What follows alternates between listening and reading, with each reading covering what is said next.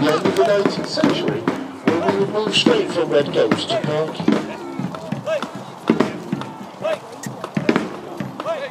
Of course, they're followed by the cavalry of the English, who are today been on the field.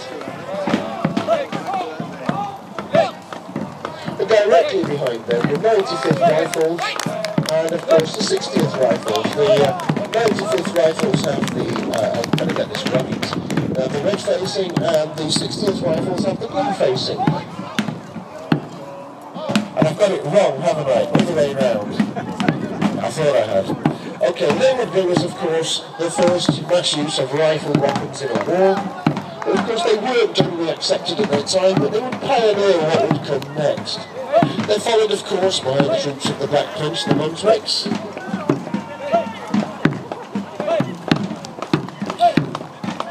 And of course, behind them,